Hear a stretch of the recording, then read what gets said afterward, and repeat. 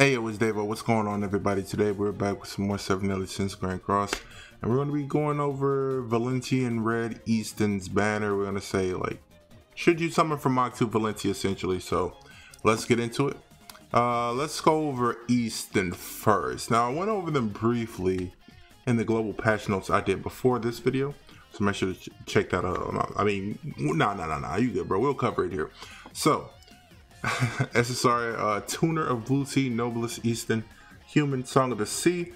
Her passive is decreases damage that allies take from single target attacks by 6% for each 7 catastrophe on the team. So, if you have a full team of catastrophes, which I probably doubt you would, because a lot of the catastrophes are not even viable in PvP. You could run it in PvE, but nah, Lilia's out, old Valenti out because a new Valenti is here. So that vastly lowers, like, by the number, you know, just like the list gets shorter is what I'm saying. So I guess you can run the Easton and the new Valenti. I guess that's automatically 12%. You can run it in the back. It does work.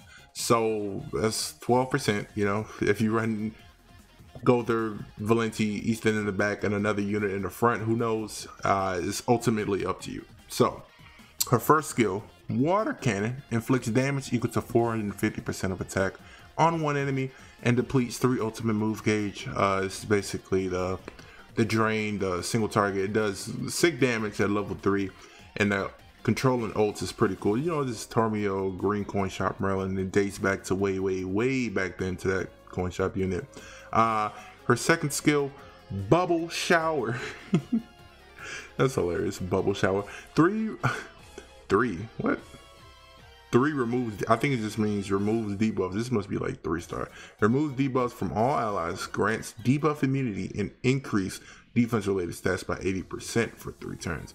That's, I believe that's Derriere's buff at level 3, but it's for everybody. So this is kind of busted. I mean, you could, if you want to run defense, just kind of cheese it.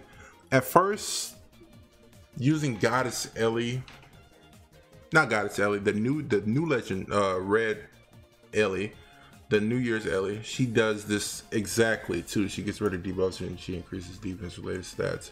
I think with this Easton, it was like able to be done because what people wanted to do was just like use this card with Tormio, but I think it's because Liz was like a goddess, it kind of like threw a wrench into people's plans. So Easton being a human actually helped it, so they can run Easton, Gother, and Tormio, so that way they have some offensive capability, they have ult gauge control and extra defense that you'll be able to rank up a level 2 and get this and throw it on Tormio, and then his ultimate can theoretically just nuke anything. It's a Thanos snap. It's literally, it's easier to pull off.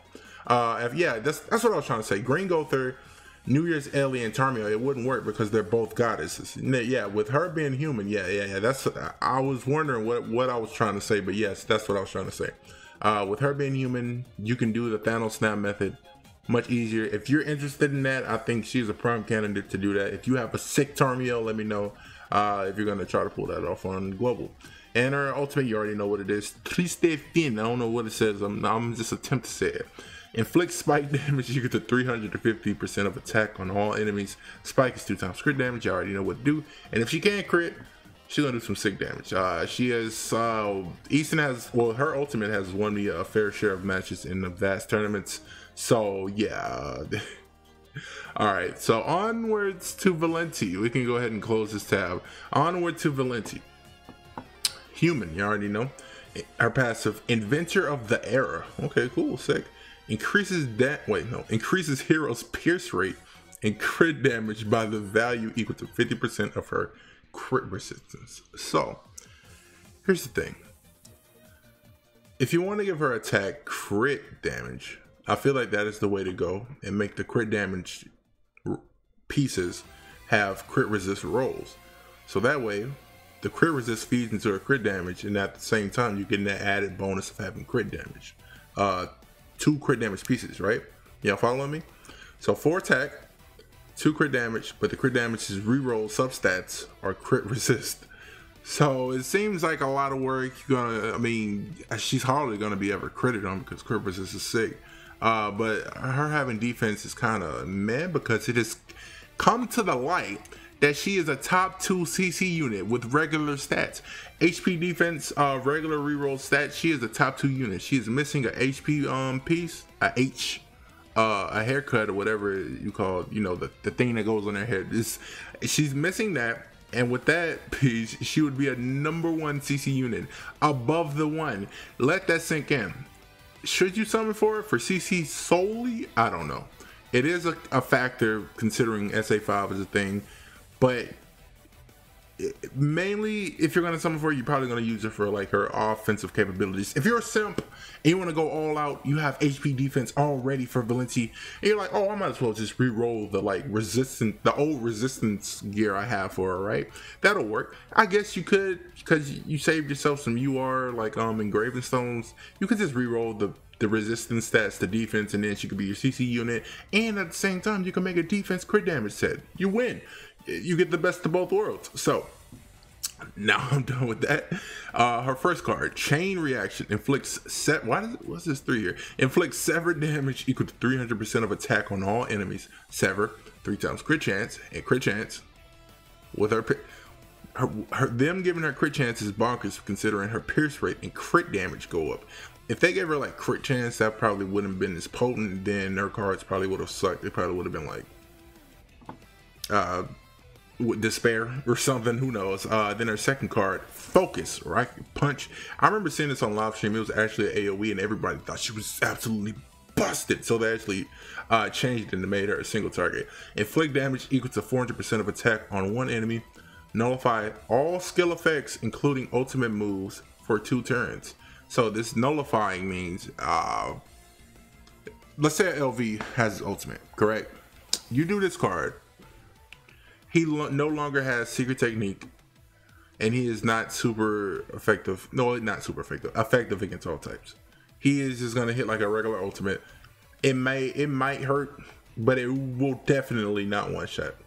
Let's say you have a Goddess Ellie ultimate. You throw this debuff on her. She does her ultimate.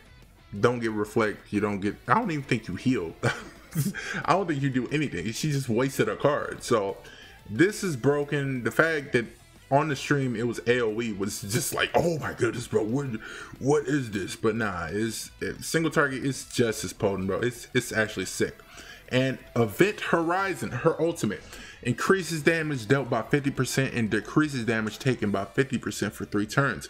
This is a buff, it can't be taken off, but still, like, nobody runs like buff removals anyway. So, and inflicts damage equal to 350% of attack on all enemies. I believe you get the buff before you actually do it. Is it like Assault Melees? I think that was buffed with her coming out. So when she actually performs the ultimate, I think she gets increased damage dealt. So it's gonna hit. It's gonna hit hard. So if you do this and then you follow up with no, I think you just hit them and then I think the buff is applied. Who knows? I don't have MK2 VALENTY, but from what I've seen, I think you get it after it's hit. So you do her ultimate and you follow up with like a level 1 or level 2, it's still gonna be destruction, bro, because AoE go burr. So that's Valenti.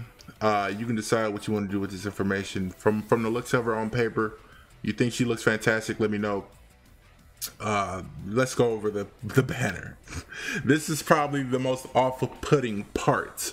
So we have, MK2 VALENTY, we got the Red Easton, but we got all these other disasters. We got Camilla, we got Gamer Shin, we got Roxy, we got both monos, we got Old Easton. I don't think this is Ruler of the Stormy Seas. I think this is Blue Easton, Old Valenti, Awakened Lilia, and Green and Blue Lilia.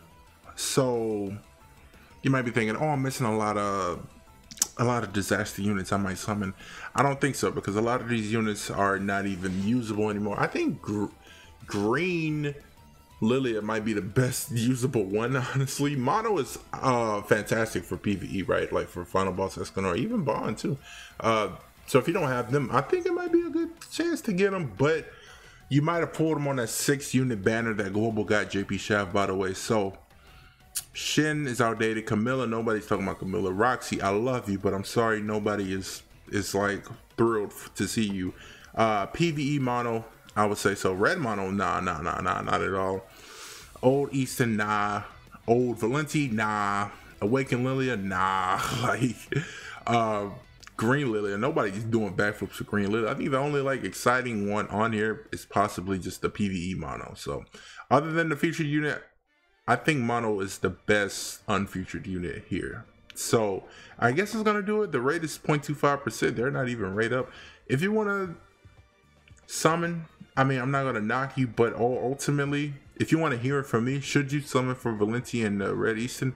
I would say no, because there are things in the horizon I would say you would definitely want to spend your gems on, and you don't see Valenti too often in PvP. I mean, especially on JP. Like, coming from a JP main, I'm telling you, I have never seen Valenti. I haven't seen Valenti in maybe the better part of a month and a half. I've seen Valenti a total of 3 times in JP, and I play JP every day, nearly all day. So that's gonna do it. Thank you guys for watching. If you enjoyed the video, make sure you drop a like, and if you're new to the channel, make sure you sub. I'll catch you guys in the next one. All right, peace out.